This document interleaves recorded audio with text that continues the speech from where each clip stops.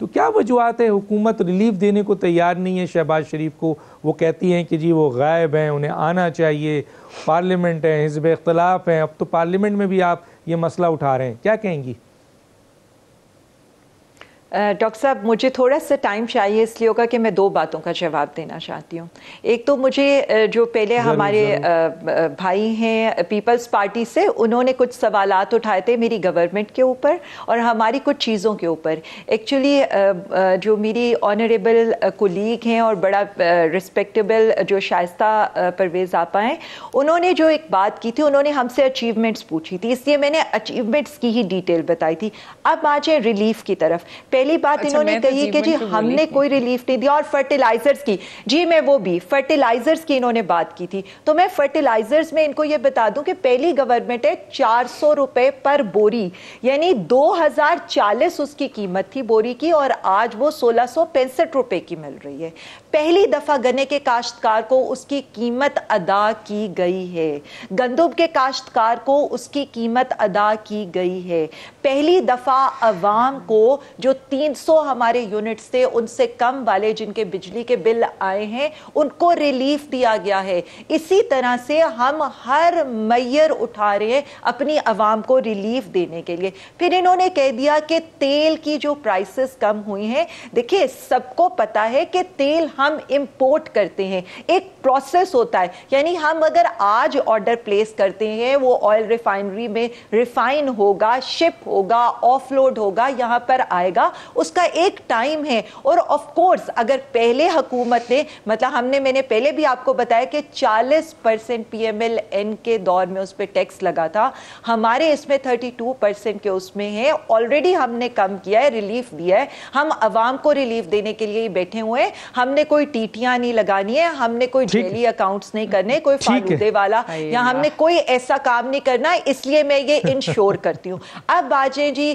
یہ جو شہباز شریف صاحب کے اوپر اور نواز شریف صاحب کے اوپر ہے، دیکھیں ہم کوئی بیماری پہ بالکل بیمار ہوں گے اور ہم سب دعا کرتے ہیں، ہم کنسرنڈ ہیں نواز شریف صاحب کے لیے۔ معصومانہ سوال ہے میرے تو، دیکھیں تقریباً 110 دن سے زیادہ ہو گئے ہیں، کوئی اتنا بیمار شخص ہو، گاڈ فوربٹ کوئی بھی ہو، دیکھیں یہ کسی کی نواز شریف صاحب کی اب پرٹیکولرلی بات نہیں کرے، کوئی بھی ہو تو ہسپتال تو جاتا ہے، وہ ایڈمٹ تو ہوتا ہے وہاں پر۔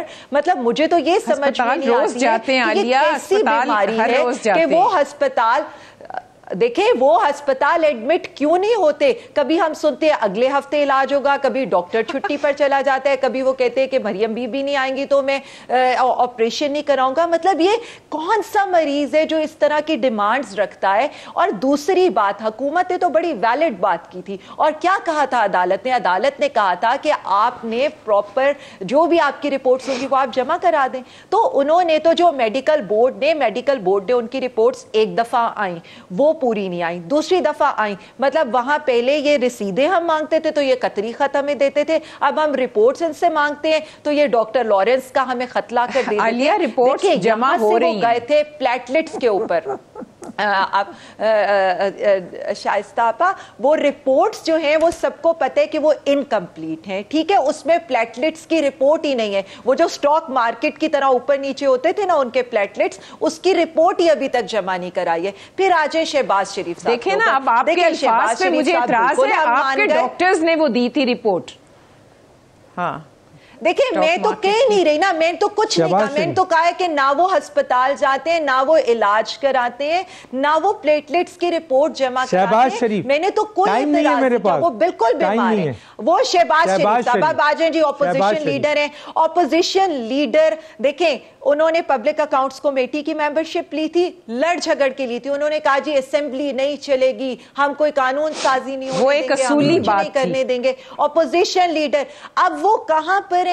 اپوزیشن لیڈر کا جو رول انہوں نے پلے کرنا تھا ان کی جگہ خالی ہے، وہ آئیں آ کر اپنے، دیکھیں ہم تو صرف اتنا کہہ رہے ہیں، نہیں تو آپ کسی اور کو دے دیں۔ شائستہ صاحبہ اتنا اچھا ریپریزنٹ کرتی ہیں اور اتنے عرصے سے لائل ہیں، ان کو بنا دیں اپوزیشن لیڈر، کوئی تو ریپریزنٹ کرے نا عوام کو وہاں پر۔ ہم تو صرف اتنا چاہتے ہیں عوام کی نمائندگی ہونی چاہیے، ان کی طرح روز ہمارے کان کھینچے عوام کو عالیہ بی بی کریں، ہم تو صرف عوام کو عالیہ रिप्रेजेंट करे, कायदे ऐवान को आलिया 20-20 घंटे अवाम की खिदमत में लगे हुए हैं। देखिए वो तो हर लम्हा उन्होंने अपनी जिंदगी का, ना उन्होंने इतने अरसे में कोई छुट्टी की है, 18-18 20-20 घंटे वो अवाम की खिदमत में लगे। वो इतना सब कुछ जो हमारे लिए पिछले तोहफे छोड़ के गए, वो बेचारे अवाम के लिए खपरे, वो काम कर लें।